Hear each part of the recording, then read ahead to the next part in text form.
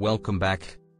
In a recent incident that captured international attention, a submarine mysteriously went missing during a routine mission in the Pacific Ocean. The submarine, named USS Triton, was a state-of-the-art vessel operated by the United States Navy.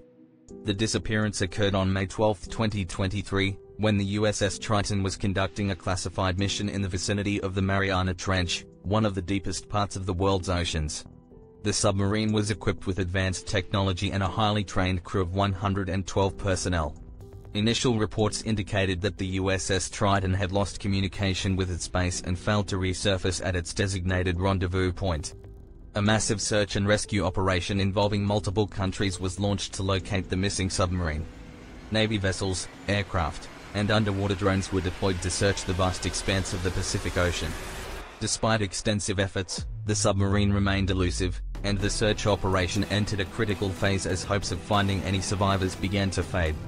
Speculation and theories regarding the submarine's disappearance started to emerge.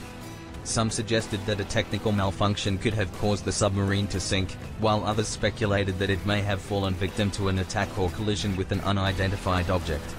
As the search operation continued for several weeks, families of the crew members anxiously awaited any news about their loved ones. The international community expressed deep concern and offered support to the United States in their search efforts. Finally, after a month of relentless searching, a remotely operated vehicle, ROV, deployed by one of the search vessels discovered the wreckage of the USS Triton on the ocean floor near the Mariana Trench.